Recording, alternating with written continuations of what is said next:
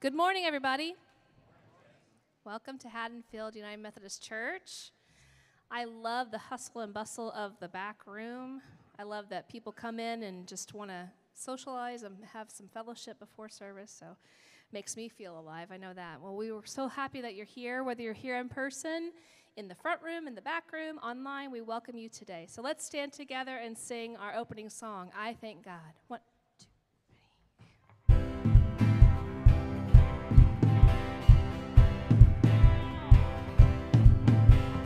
Wandering into the night, wanting a place to hide this weary soul, this bag of bones.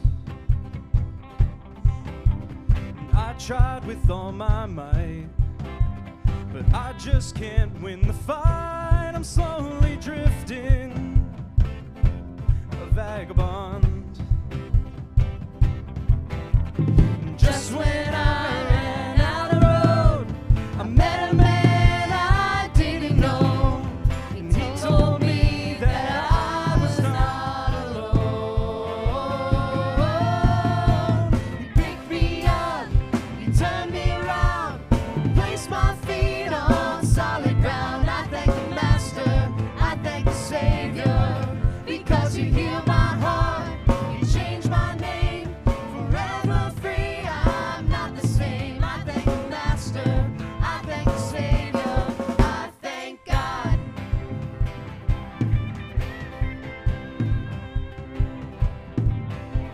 I cannot deny what I see. Got no choice but to believe. My doubts are burning like ashes in the wind. So long to my old friends, burden and bitterness. You can just keep it moving.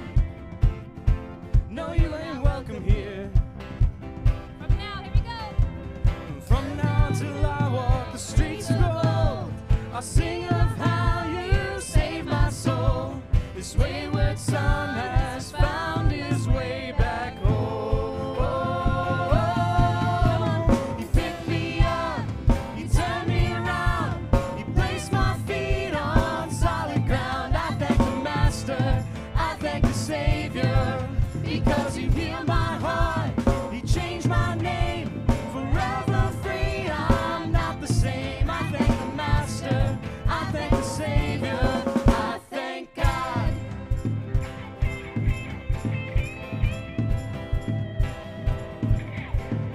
Hell lost another one. I am free, I am free, Sing oh, with I am us. free. Hell lost another one. I am free, I am free, I am free.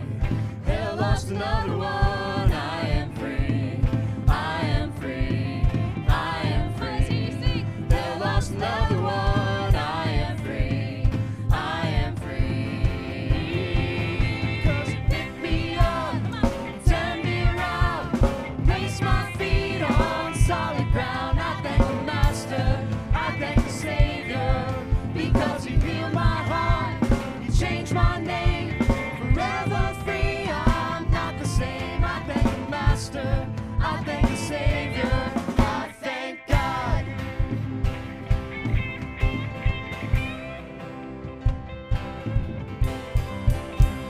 Have a seat, my friends.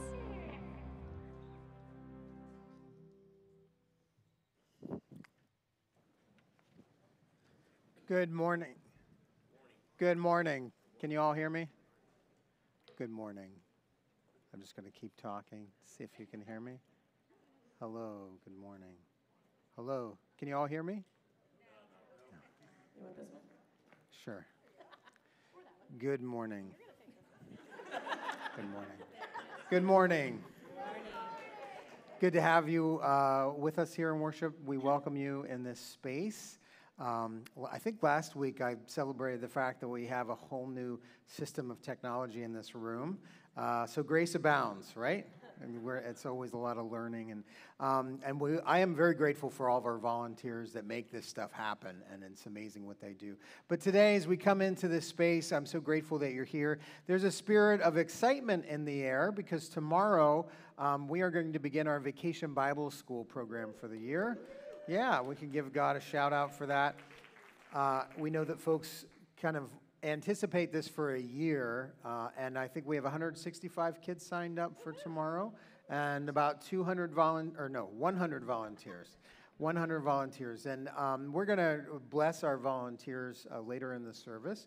But today, right after this service, if you have a moment to just help us stack some chairs, it will help us prepare to get this room ready. So before we leave this space, if all the blue chairs could be put away, that would be great. If you are able today around noon to come back to church to help us decorate for Vacation Bible School, we would really appreciate that. We're having a decorating party today, if you will, around lunchtime. There's information on page 8. We're also accepting financial or monetary donations for Bible school. On page 8, you'll see how to do that because there are always supplies and things that come up in the middle of the week and last minute. So we appreciate everyone who's already supported in that way. For folks who are with us online, we are grateful for you, and we want to invite you to go to Haddonfield, umc.org/now. You'll see some of the announcements I'm mentioning, also the sermon notes for later in the service. Our mission collection this summer is backpack and school supply collection. Every year as we get ready for the school year, we donate supplies to a few of our mission partners, the Neighborhood Center in Camden, Respond Inc. in Camden, Ascenda, which is throughout the state of New Jersey, and I think there might be another partner in there. Page 8 and 9, we have a list of supplies that we're collecting. There's also a little QR code you can scan to support that. And that's one of the ways that, of course, we shop for our kids and for our family, but not everyone has the supplies that they need. And this is a way that we make sure that all kids have what they need for school. Just two other things real quick is that we normally have coffee with the pastor the second week of the month, and we're going to skip that in favor of getting ready for Vacation Bible School, and that will be back in the fall. In October, that will resume. And the last thing is that for this summer, we have had an amazing intern doing digital and video ministry, Joel Shahosky. And Joel, can I invite you to the up here to the stage? I don't know if he's prepared for that, but...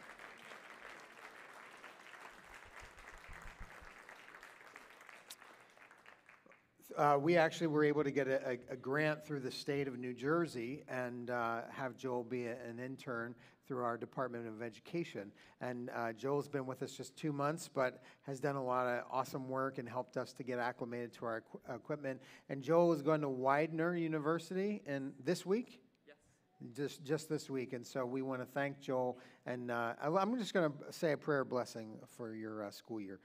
Loving and gracious God, we give you thanks for Joel and all that he has done and all that he will do. Do a mighty thing in his life. Bless him as he begins college, and travel with him and go with him wherever he goes. God, may you love him, and may you offer grace and beauty through his life and his work. In Christ's name we pray. Amen. Let's thank Joel for his work. Thanks.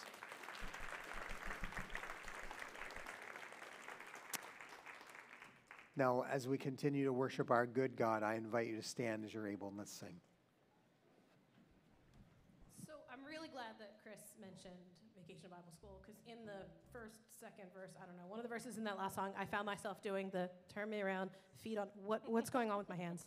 It's VBS week, and my body's like, yo, we got to do all these things. I am so excited for VBS. But before VBS, friends, we get to worship a little more. When I saw the set list this week and I saw that we get to do praise again, y'all, I'm so excited. You know me, I love a good song. Let's go. I praise in the valley, praise on the mountain. Sing with us, everybody. I'll praise when I'm sure and praise when I'm doubting. I'll praise when outnumbered, and I'll praise when surrounded. I see y'all. Faith is the water my worries drown in. As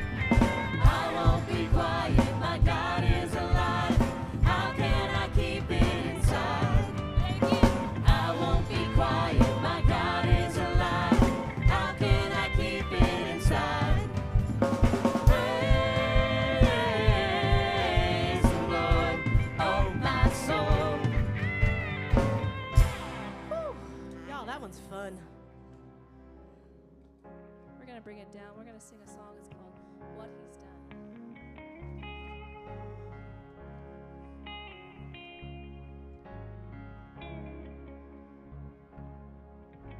See, on a hill of Calvary, my Savior bled for me. My Jesus set me free. Sing with me. Look at the wounds that gave you life, grace flowing from His side, no greater sacrifice. What He's done,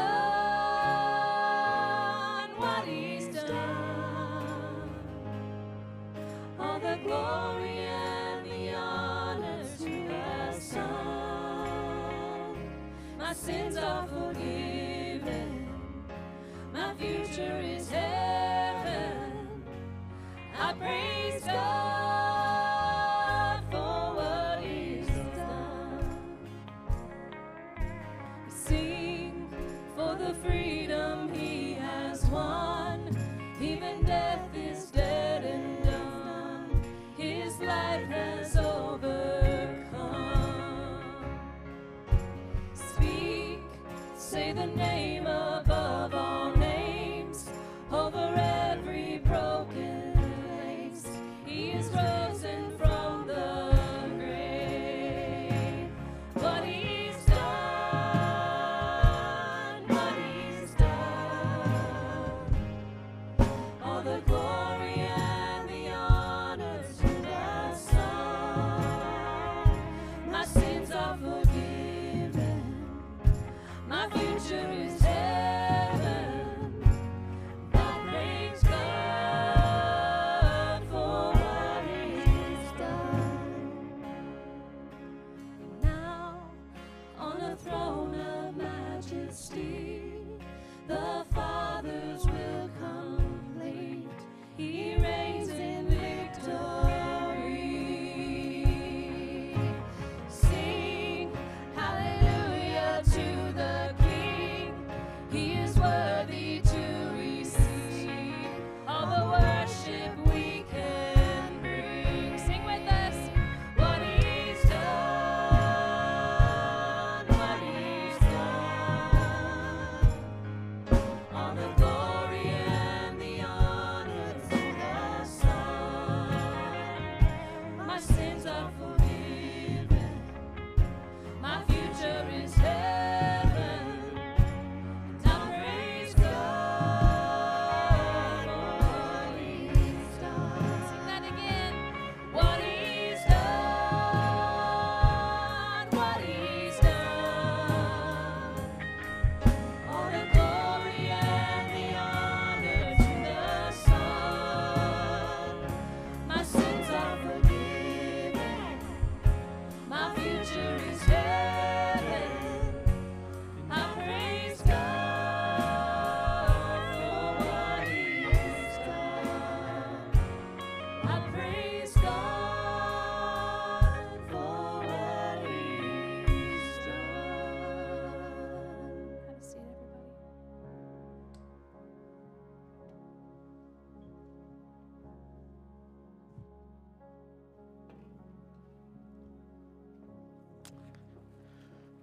Friends, today we have the joy of welcoming in new members in the life of our church. And in total, I think we're going to welcome 17 new members between this service and the next. And if you look in your bulletin, you'll see a list of those that are joining in this service. So I want to invite the folks who are joining today to come on up, come forward. You can come on the stage through that entrance or either side. Thank you. And as they come up, I want to offer gratitude to Dan Cummings, a member of our church who has handmade crosses for our new members. It has a little instructions on it. But Dan has, in his own woodworking shop, made this cross for our members to have.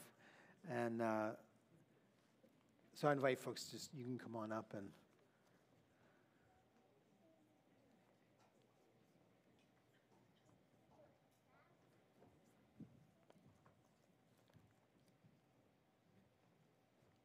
We didn't rehearse this part.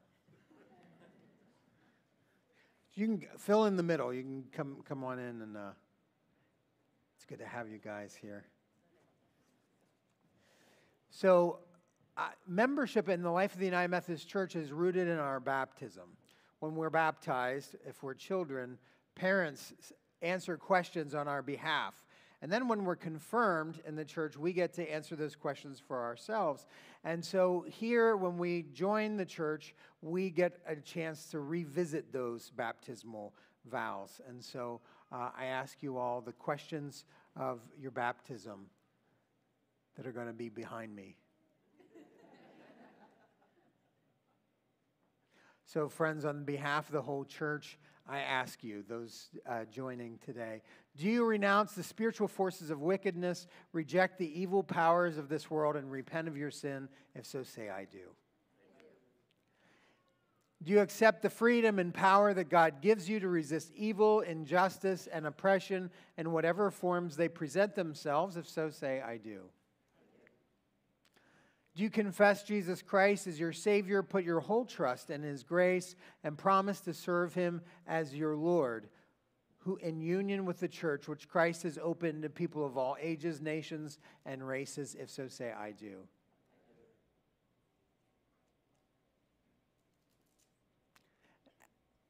Go ahead.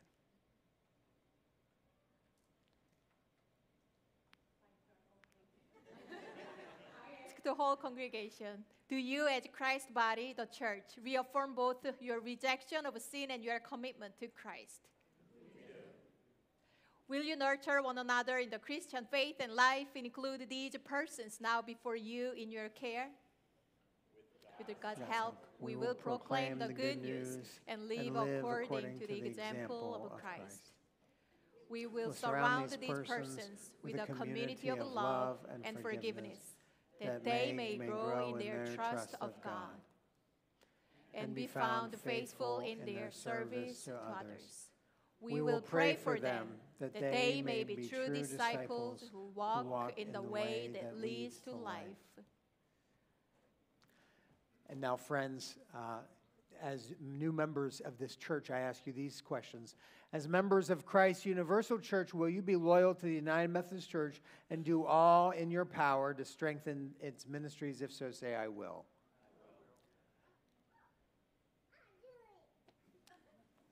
And as members of this congregation, Haddonfield United Methodist Church, will you faithfully participate in its ministries by your prayers, presence, your gifts, your service, and your witness? If so, say, I will. Can you help? So friends, we are so delighted, and I'm sorry that I'm turning my back to you. We're still figuring out our stage dynamics in this iteration. But we are delighted to have you and your families and your spirit among us. I have been asked if you would identify yourselves. You don't have to talk into a mic, but just wave to our congregation. Because folks say, we see names, we see faces, but we don't know who people are. So as I read your name, if you just wave to folks so we know who you are. Anthony Arrott, Uni and Kelly Coyle, Curtis and Megan Farrow, John and Marcia Reed, Lindsay Paul Summers, Devin Stutzman and Katie Stutzman, Emily and William Torres. These are your new siblings in Christ, and how do we welcome them?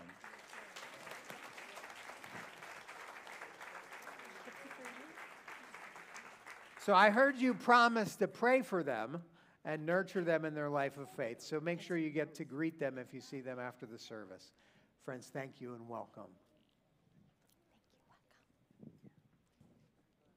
Thank you. Yeah. No.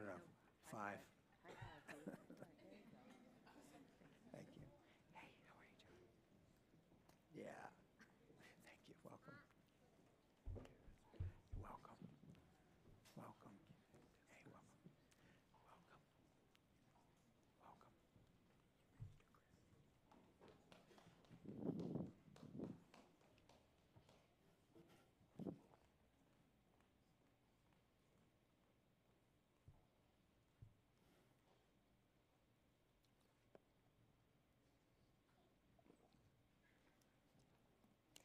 I invite Pastor Chris to come forward as well for the commissioning of Vacation Bible School volunteers.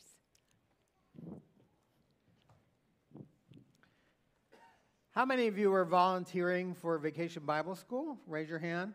How would you all feel about standing in the front of the stage? Why don't you come on forward? Let's thank them.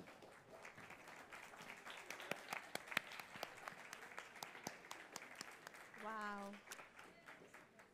I want to be very bold today, and I want to say one of the problems with our Vacation Bible School is that our folks have become too good at it. Our volunteers and our staff, especially Julie Robertson, who leads our children's program here, have gotten so good and have raised the bar that we keep getting questions and requests, right? And I think it's because people care so much and bring them their whole selves, and our kids just have a real blast. And so I'm excited to begin a new year with you all. Believe it or not, I do games. I have no idea how I got wrapped into that. It's probably the worst thing that I could do. But this year, Lisa is going to be my partner. And we have a chance in Vacation Bible School to make new friends because we're partnered with people. We meet new volunteers. We meet the kids. And so I'm going to ask Pastor JiSun in a moment just to pray for our volunteers and also to pray for all the kids who are going to be here tomorrow. So if you would just extend your hand as a sign of blessing and laying on of hands, we'll pray.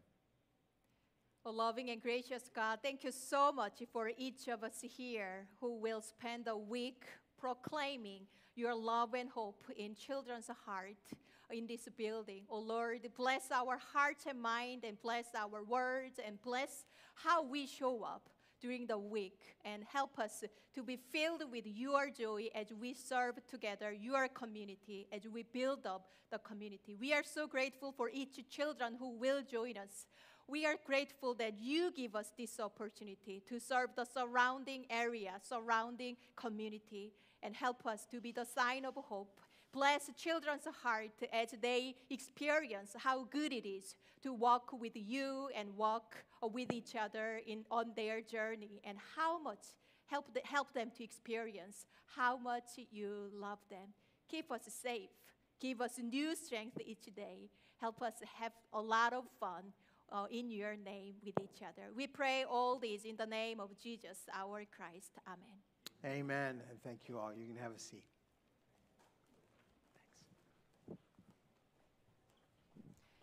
Thanks. Yes, we can.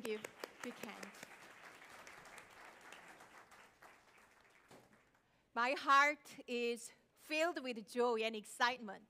And I know physically it's going to be a little bit hard week too, because we are going to spend 3 hours with the kids and they are so energetic. And so we need a new strength each and every day. And I'm grateful that God is going to lead us. And I'm grateful that we are a part of this ministry as God calls us to be. And so whether you volunteer or not, how you support the Vacation Bible School, please keep all the kids and volunteers in your prayer each morning. We need your prayers.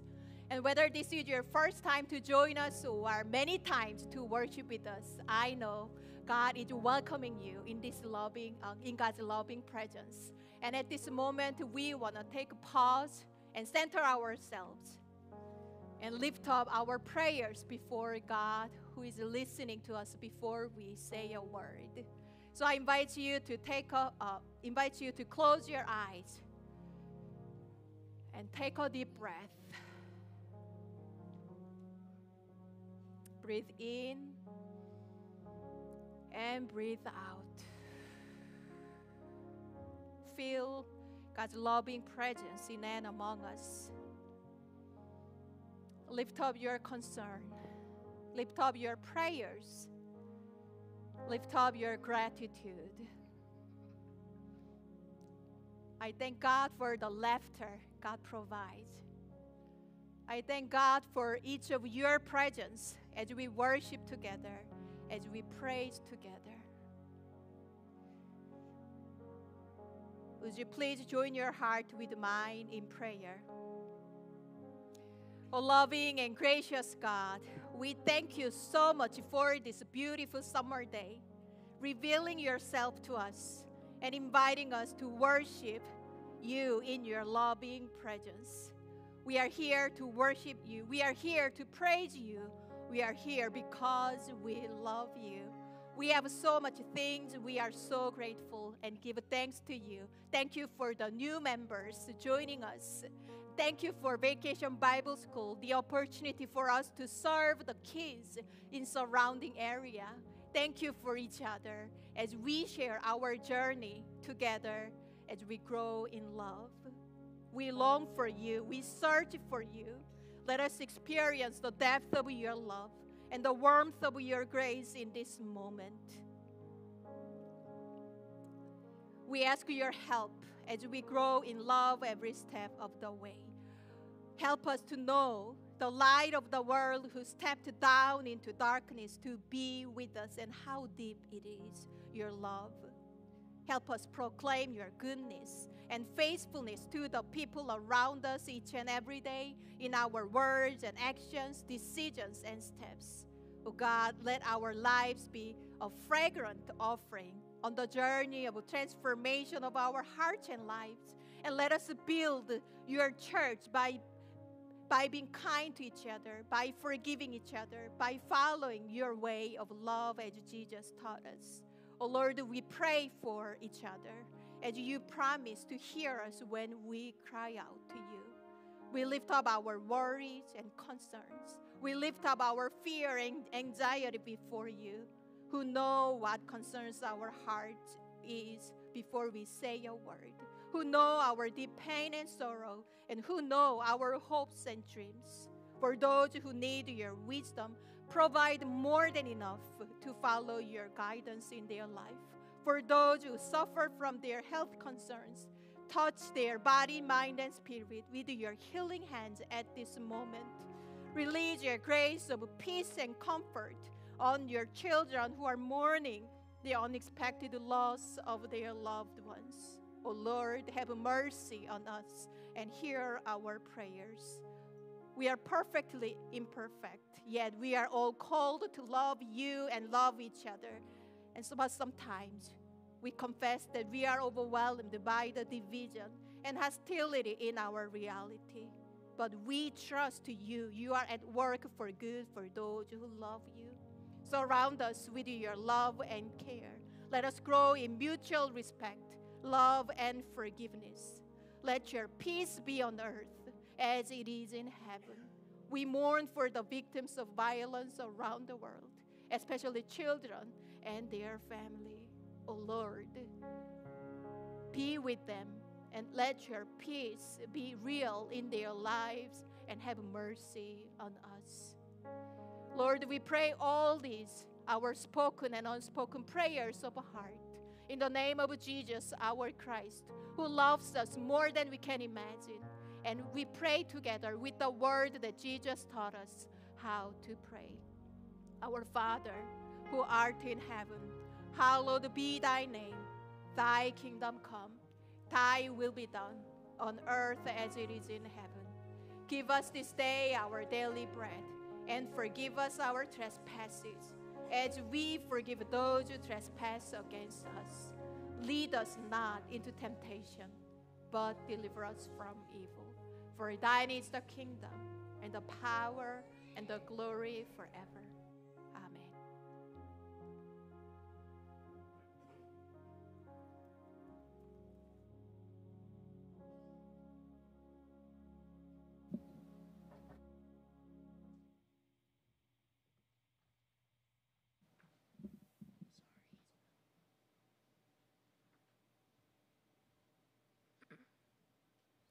Good morning. The word of God for us today is from the book of Ephesians, chapter 4, verse 25 through chapter 5, verse 2. So then, putting away falsehood, let all of us speak the truth to our neighbors, for we are members of one another. Be angry, but do not sin. Do not let the sun go down on your anger, and do not make room for the devil. Thieves must give up stealing, rather let them labor and work honestly with their own hands, so as to have something to share with the needy. Let no evil talk come out of your mouths, but only what is useful for building up, as there is need, so that your words may give grace to those who hear. And do not grieve the Holy Spirit of God, with which you were marked with a seal for the day of redemption. Put away from you all bitterness and wrath and anger and wrangling and slander, together with all malice, and be kind to one another, tender-hearted, forgiving one another, as God in Christ has forgiven you. Therefore be imitators of God as beloved children, and live in love, as Christ loved us and gave himself up for us, a fragrant offering and sacrifice to God. This is the word of God for the people of God. Thanks be to God.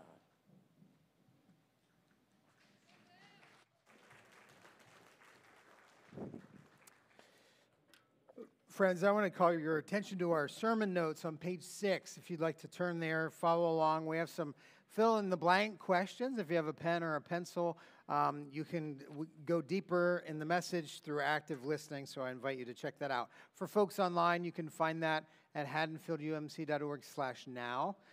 That's always current, and you can find the sermon notes there. Well, I'm curious today if you have ever had to give something up from your diet or cut out a behavior in your life. Number one, anyone had to do that? If you were successful, what made you be so? What leads to the successful elimination of things from our lives? What did I hear over here? Persistence and replacement.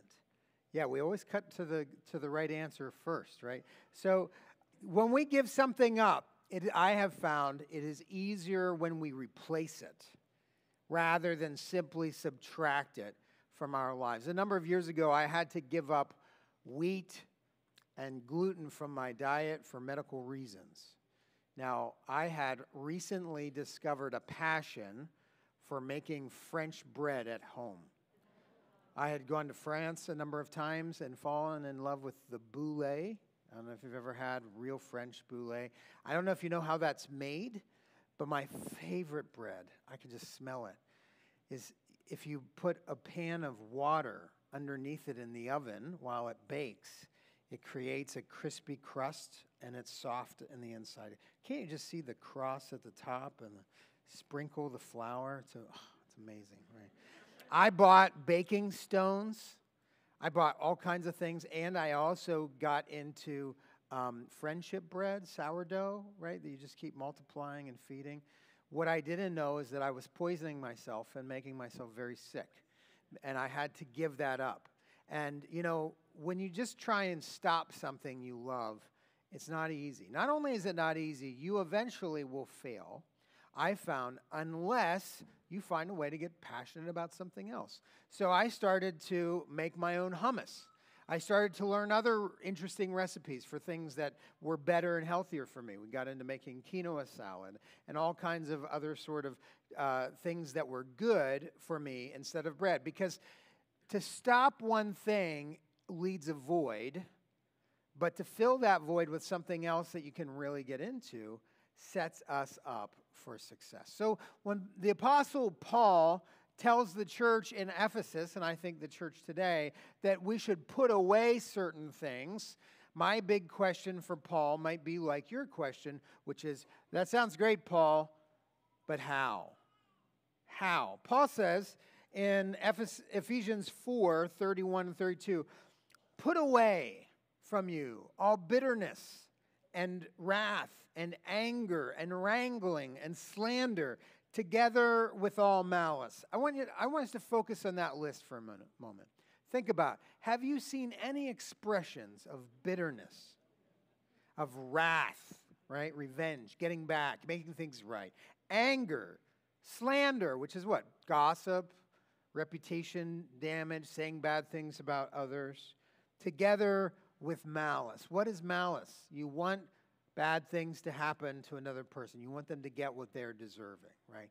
And I don't have to give you any examples. I know that we swim in a sea of malice. Paul says, put it away. Yeah, okay, Paul. How? How? Well, first of all, I want to look at the context in which Paul writes this. He's writing to the church in Ephesus, which is modern-day Turkey. It was a trade city, and it was known for creating a lot of religious items and idols. There was a big temple for a pagan god in Ephesus, and Paul eventually was driven out of Ephesus by the silver union workers, the trades union, the equivalent of such a thing, in those days ultimately drove Paul out because as the Christians grew, the sale of silver idols went down, right? So that's the kind of place Paul was living in.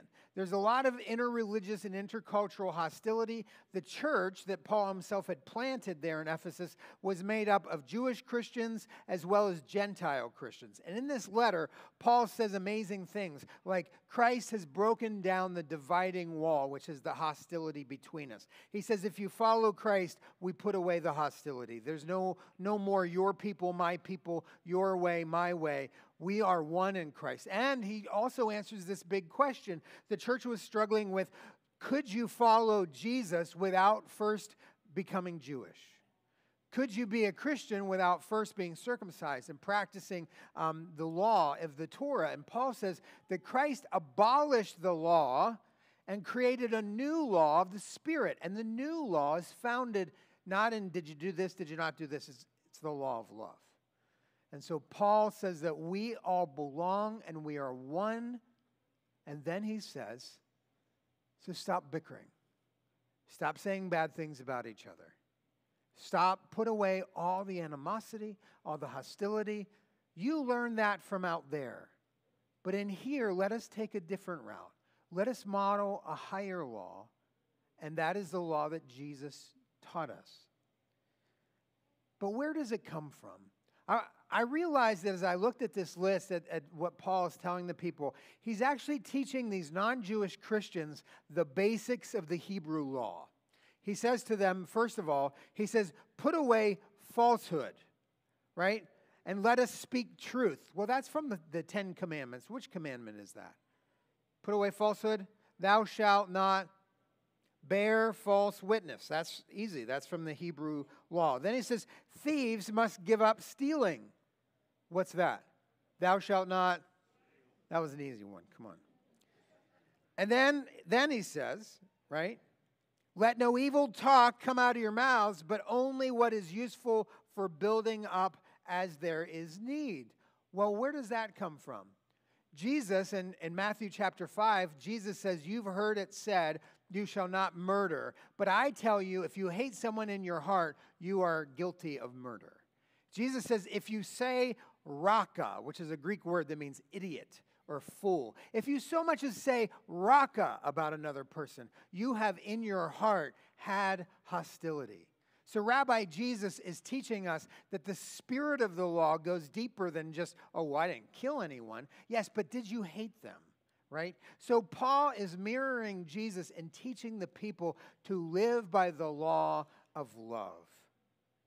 So he puts, but the key is that when Paul says to put things away, put away hostility and bitterness and wrangling and slander, he also encourages the Ephesians to take something up in their place. If you look at the verses, he says, put away falsehood, okay, that goes away, and instead let us speak truth to our neighbors, okay? And then he answers that question, well, isn't anger justified sometimes? Anger at war, anger at injustice, anger at violence, anger at harm to one another? And Paul would say, yes, he says, be angry, but do not sin. That sounds a whole lot like the book of James. James in chapter 1 says to us, be quick to listen, slow to speak, slow to anger, for your anger does not produce God's righteousness. Yes, you can have anger, but what do you do with it? John Wesley would say, do no harm. Do no harm. But as Paul says, put things away, he also asks us to take things up. Thieves must give up stealing. Okay, give it up. And you think, oh, no one here is a thief. But I think of the ancient world in which poor people survived by pickpocketing the wealthy and unjust tourists. I've traveled in the Middle East. It is an industry. Poor people, and I'm very serious. People who otherwise would be honest have no way to feed themselves, but then to prey on unsuspecting wealthy tourists. It's an industry. I wonder if people in that industry were in Paul's church. He says, don't steal anymore, but take up. He says, let them labor and work honestly with their own hands so as to have something to share with the needy. It's not just enough to stop stealing, but what is the remedy? The remedy is think about other people. Think about people who are poorer than you are. Think about people who are hurting. So work honestly, not just so you can feed yourself, but so you can feed someone else. Don't just put it away, but take something up. This mirrors John the Baptist in the Gospel of Luke. John says, repent, the kingdom of heaven is at hand, and produce fruits worthy of repentance. So John the Baptist says it's not enough just to repent of the bad things that you've done, but you must engage in work of restoration. Folks, here's the dirty little secret today, that restoration and healing, it takes work. Has anyone here ever had to go to physical therapy? Right? If you've torn something, rest does not solve it, does it? What solves it? Motion. And so restoring the hurts of our lives and our relationships and our world is not just enough to ignore people. It's not enough to cut ourselves off from people who irritate us. We must engage in spiritual therapy, which is work. Produce fruits of repentance. And people ask John the Baptist, well, what is that? He says it's easy. If you have 2 coats, give one away. He says if you have defrauded someone, pay it back. He says that if you make a living on preying on other people, stop and only do that which is honest and take care of people. So Paul says to the church, put away bitterness and wrath and be kind to one another, tenderhearted, forgiving.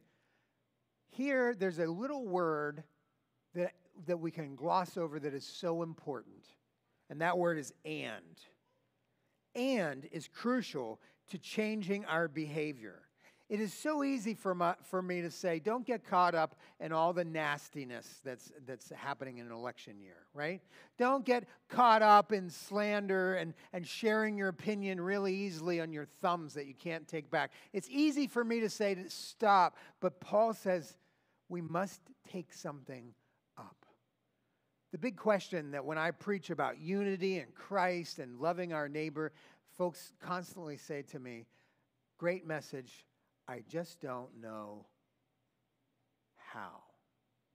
Well, I think we can learn something from the world of psychology and family therapy. Anyone ever heard of John Gottman?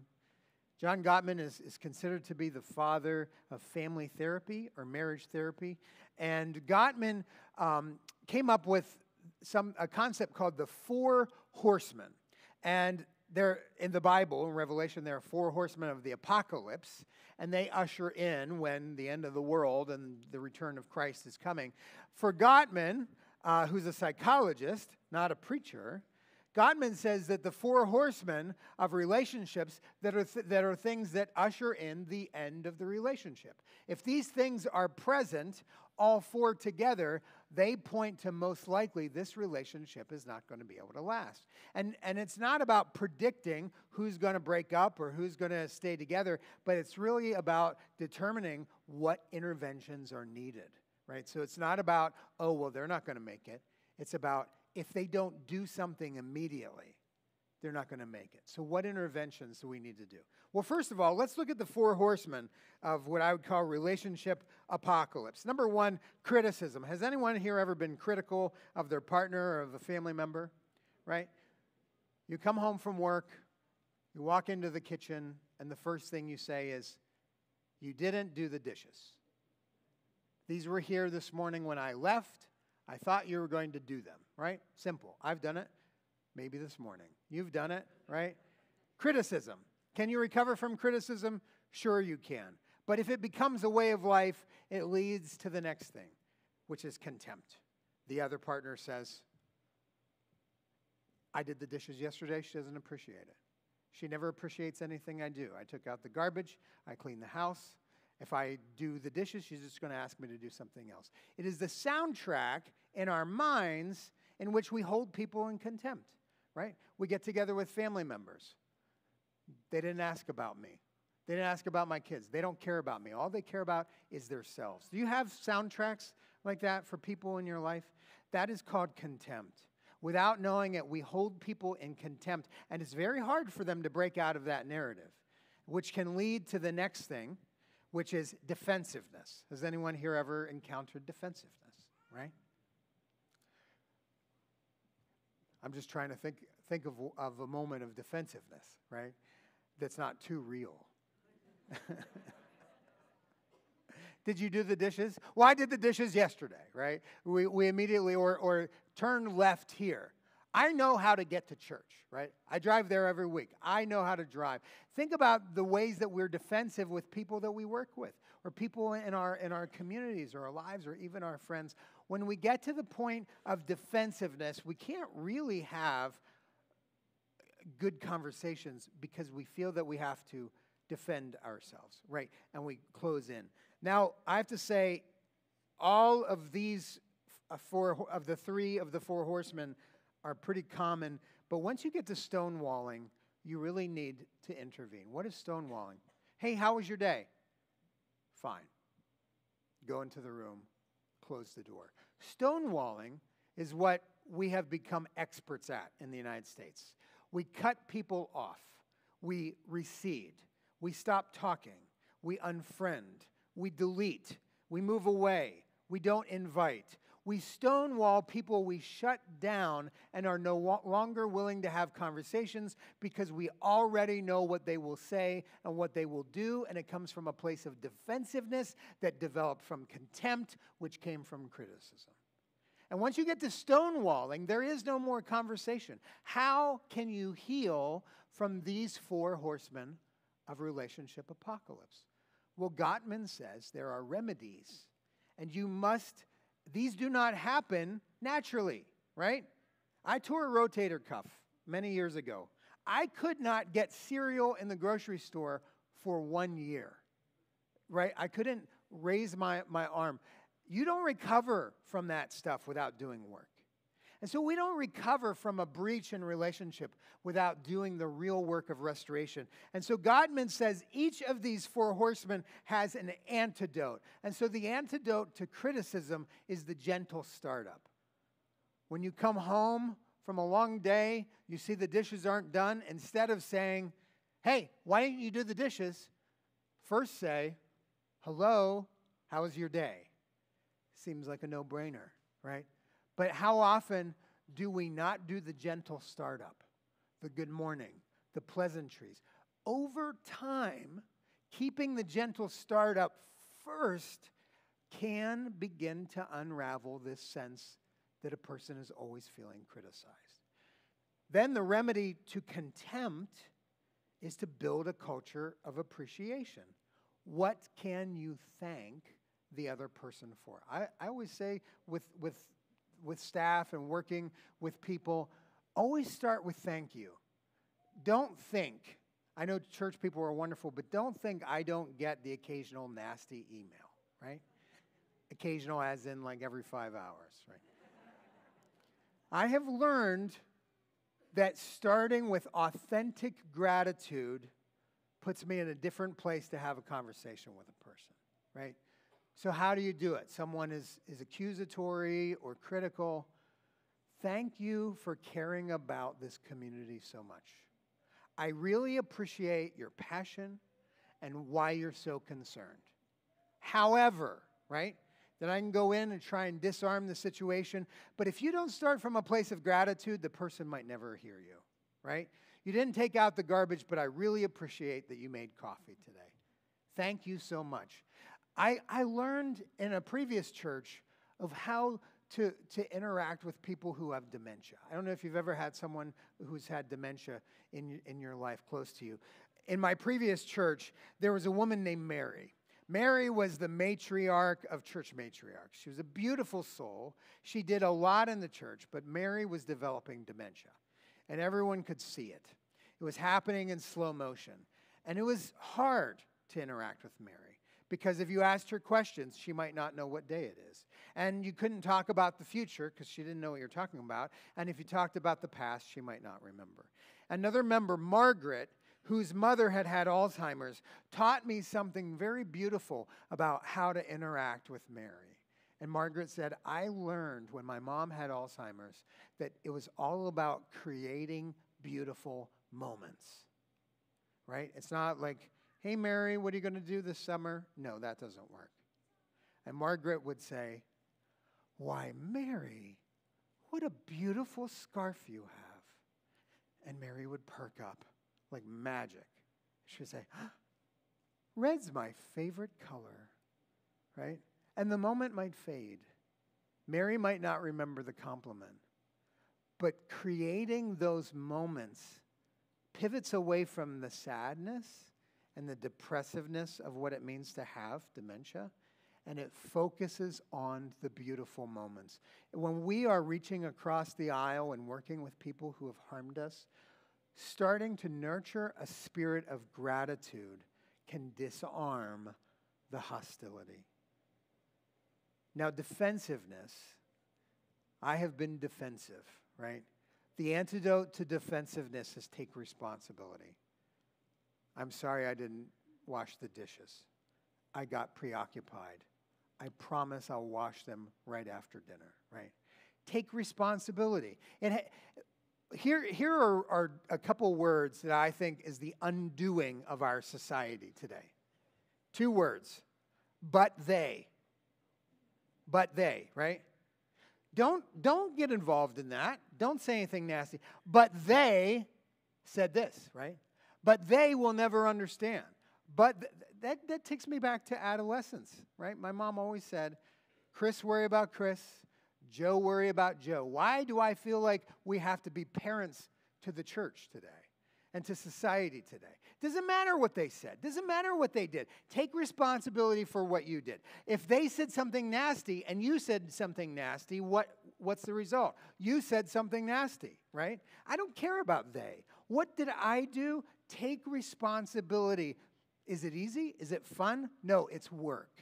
It's the work of restoration. It's the work of healing. And here's the secret. It's the work of the church. It's the work of Jesus' followers to help heal the world. And the last antidote is physiological self-soothing. That's a big term. What does it mean? Take a walk, right? Now, I have been in conversations with family members in which I have had to quickly get off the phone. And sometimes when that happens, I really feel bad. Has anyone ever been in a conversation where you just decide it has to end, right? I sometimes feel badly about that. And sometimes I say to myself, I can't talk to them anymore, right? Physiological self-soothing is care for yourself. Sometimes you do need to end a conversation. Sometimes you need to take a walk. Sometimes you need to cool down. But the goal is always to return. The goal is always to return to the dialogue. Because if you break the conversation and cut the person off, what's that called? That's called stonewalling, right? And the remedy to stonewalling is caring for yourself so that you don't say things that betrays your best interest. So you don't say things that cause harm. So you don't sin in your anger. Physiological self-soothing is literally whatever you need. Half a gallon of ice cream, a walk, an adult timeout, whatever. Take care of yourself with the goal of re-engaging the relationship.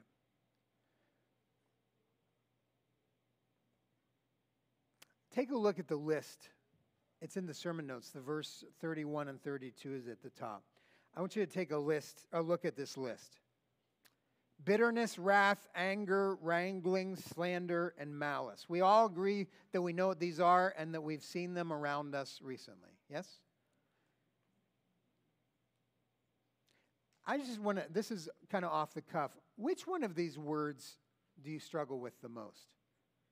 I'm going to read them aloud, and now I want you to tell me which word is the hardest. Bitterness, wrath, anger, wrangling, slander, and malice. Which word? Tell me. I heard bitterness. Tell me. Slander. That's my word, slander, right? Don't say something bad about someone. Well, but they, right? What other words? Malice. Well, just put it away. Just stop. Pastor, that's easier said than done. The work. Paul says, be kind to one another. So when someone has cut you off and been a jerk, the Christian question that you ask yourself is this: how can I love on that person? What does love look like in this situation? And if you are quickly thinking about but they, remember that Jesus says, love your enemy and pray for those, right, who persecute you.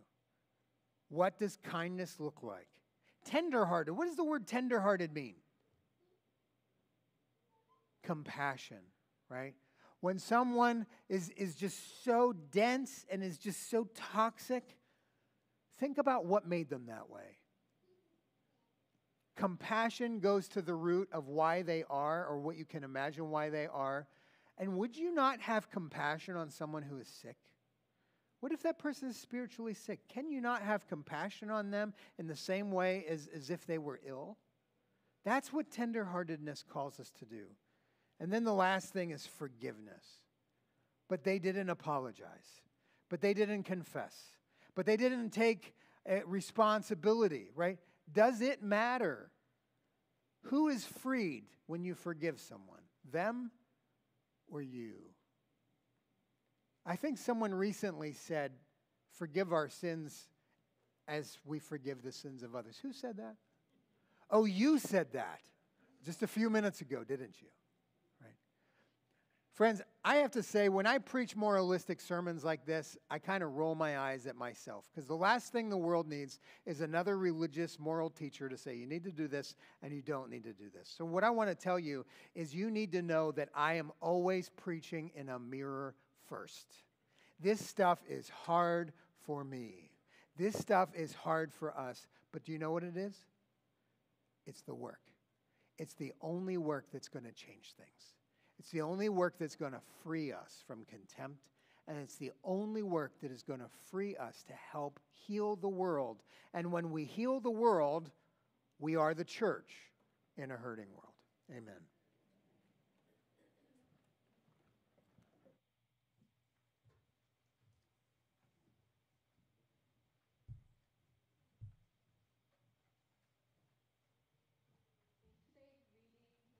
Ephesians that Sam beautifully read before, the phrase that caught my attention was a fragrant offering.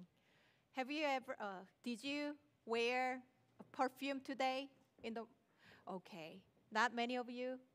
Okay, oh, I'm surprised. I did. And the perfume, wherever, if you wear perfume, wherever you go for a period of time, people can sense and smell it, and it's contagious. And in reality, our generosity and our love and kindness and our forgiveness is contagious. And also in reality, our bitterness, our anger, and our scarcity is also contagious. As Pastor Chris reminds us and invited us how to choose how we live a life. And I want to read the second verse. Live in love as Christ loved us and gave himself up for us, a fragrant offering and sacrifice to God. And I know your offering is an expression of your faith and the fragrance offering to God. And so let us give generously as we build up the community of faith in and beyond in the building, and as we continue to become the sign of love and sign of hope. And our ushers will pass the offering plate in a second. And I want to remind you there's various ways you can give. You can give online at haddonfieldemc.org/give, or you can text the word give to the number on the screen. And whatever ways works for you, let us be generous and let us be the the faithful disciple of Jesus, to be a part of God's work in and among us. Let us continue to worship with the gift of giving and gift of music.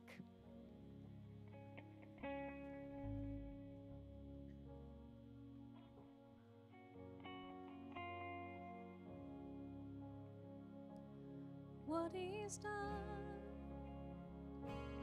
what He's done, all the glory and the honor to the Son. My sins are forgiven, my future is heaven, and I praise God for what He's done. Sing for the freedom He has won, even death is dead and done, His life is overcome. Speak, say the name above all names, over every broken place. He is risen from the grave. What He's done, what He's done, all the glory and the honor to the Son. My sins are forgiven, my future is heaven, and I praise God for what He's done. Amen.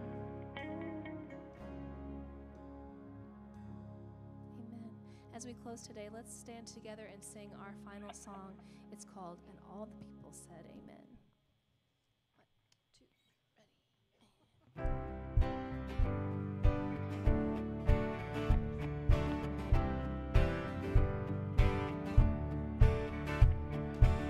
You're not alone. If you are lonely when you feel afraid, you're not the only. We are all the same, in need of mercy, to be forgiven and be free. It's all you've got to lean on, but thank God it's all you need. And all the people said amen. Whoa, and all the people said amen. Give thanks to the Lord, for His love never ends. And all the people said amen. If you're rich or poor, well, it don't matter. Weak or strong, you know love is what we're after. We're all broken, but we're all in this together. God knows we stumble and fall. And He so loved the world, He sent His Son to save us all. And all the people said amen. Whoa, and all the people said amen. Give thanks to the Lord, for His love never ends. And all the people said amen. Blessed are the poor in spirit, who are torn apart. Blessed are the persecuted and the pure in heart. Blessed are the people hungry for another star.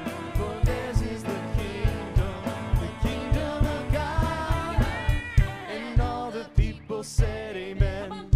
Whoa, and all the people said amen. Give thanks to the Lord, for His love never ends. And all the people said amen. And all the people said amen. Whoa, and all the people said amen. Give thanks to the Lord, for His love never ends.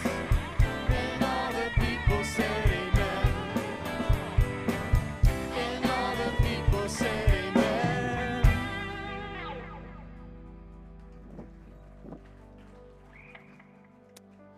Friends, as we leave this place today, let us put away from us all bitterness and wrath and anger and wrangling and slander, together with malice, and let us instead be kind to one another, tender-hearted, forgiving one another, just as God in Christ has forgiven us.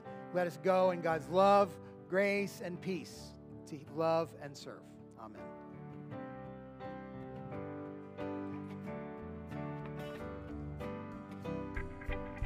Blessed are the poor in spirit.